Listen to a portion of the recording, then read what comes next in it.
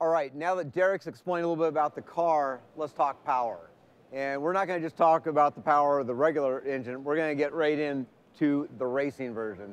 So I get to talk with John Doonan. John's the director of motorsports, but John's been my traveling buddy, or I've been his traveling buddy for 6 years now. That's right. I think we spent more weekends together than with our respective spouses, unfortunately. Unfortunately, that's right. But luckily we get along, and we got a new adventure here. We do. And the good news is, you talk about the production engine, there's over 63% of the production engine by weight in this motor, and there's over 200 individual part numbers in this motor.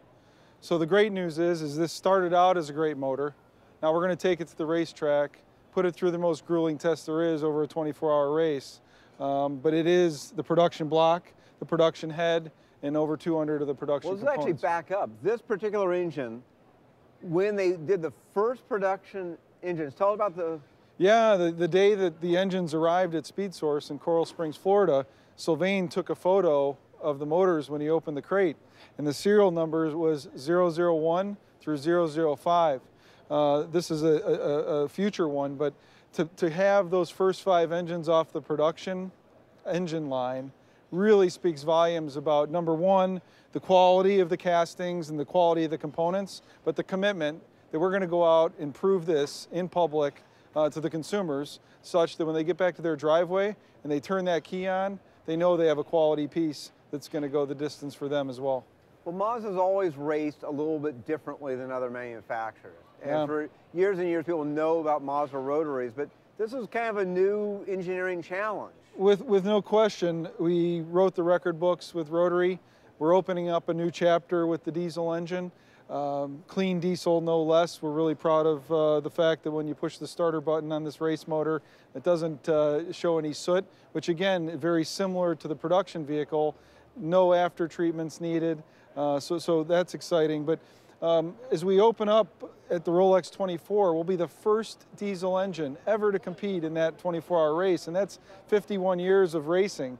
Yeah. We're the first one to bring a diesel engine, and then the first one to be production-based. I mean, over 200 components of production-based pieces will be in the race engine. So we're very excited to launch this, making great power, making great torque, and the reliability has been outstanding. Over 55 hours on this individual engine on the dyno as of last week. You know, just like we design a car to a price target, this engine, for the rules, does not have to meet a... For sure. In the GX category of Grand Am, we're able to price right at roughly where we were with the rotary engine.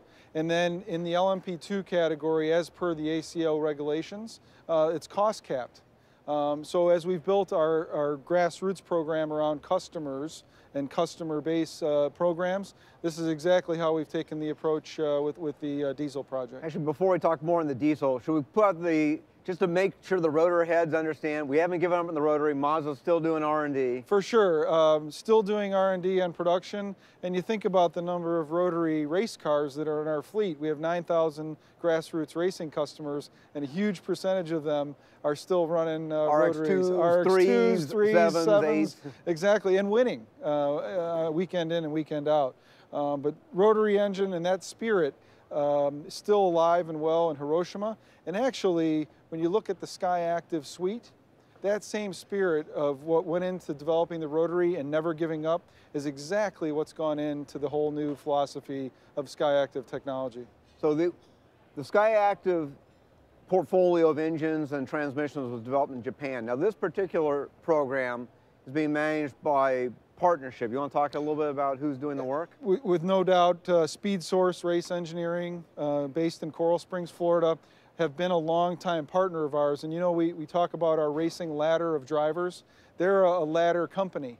They started out in autocrossing, they started out in club racing and developed into semi-pro and that early steps of the pro ladder. And now they're the pinnacle top sports car team, both in Grand Am, 2 victories at the Rolex 24, 2008 and 2010. So in that same way, we've entrusted the diesel project to them.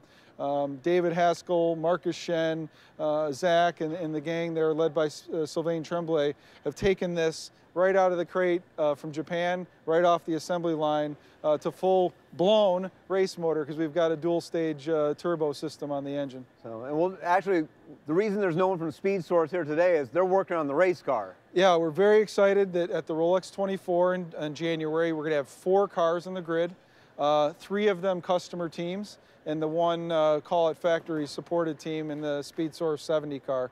So there's going to be a lot of soul red on the racetrack, and a lot of spirit among those teams to showcase for the first time ever a diesel engine at the Rolex 24. And actually, you mentioned the blower.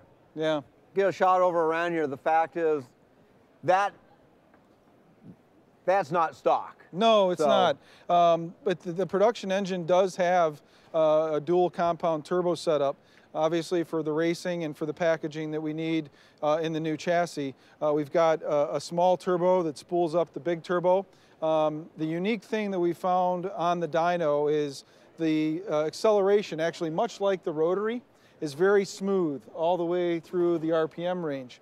And the best news of all, and I know the strategists sitting up on the top of the pit box are going to love this, but at the end of that Rolex 24 at Daytona, we will have gone the same race distance as everyone else on 30% less fuel.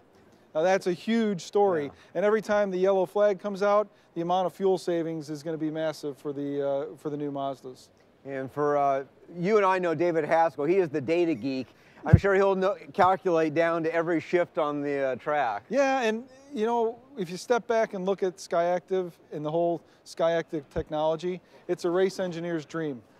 Lighter weight body parts, more rigid chassis, lighter weight and more efficient engines, and lighter weight and more efficient transmissions. So it is absolutely the best approach. We're very excited to bring not only a new engine, but be aligned with a product launch.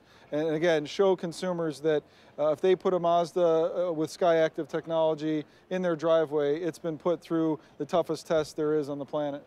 And you know, obviously, we're hoping that this thing's going to take off in other series, you know, because right now, you know, sports car racing, we've got a lot of great news to look forward to in 2014, but a lot of unknowns too. One of the special opportunities we've had with support from the executive committee at Mazda is that we set up this engine program as parallel development. This motor, with obviously different packaging and different power targets, is the same block, the same head, the same lower cradle, and several of the same components that will be in the LMP2.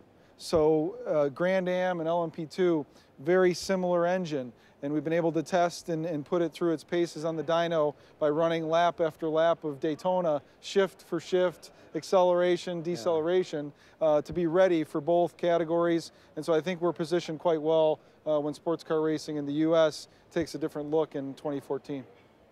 So any other things you'd like to point out about this, tidbits that Sylvain shared with you? Well, it's so unique because even down to the injectors, I mean, you have stock injectors, stock fuel rail. Probably the only most glowing piece is the beautiful dry sump oil system that Speed Source developed.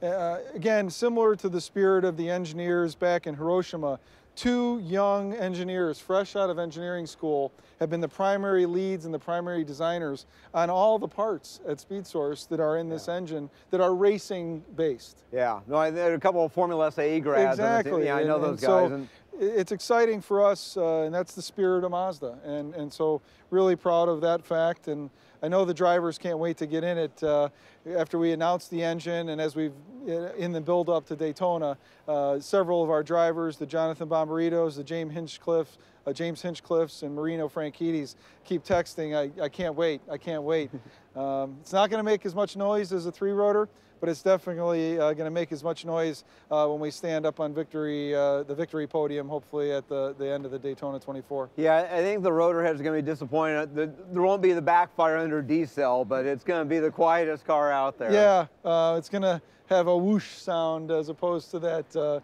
screaming sound of the 3-rotor.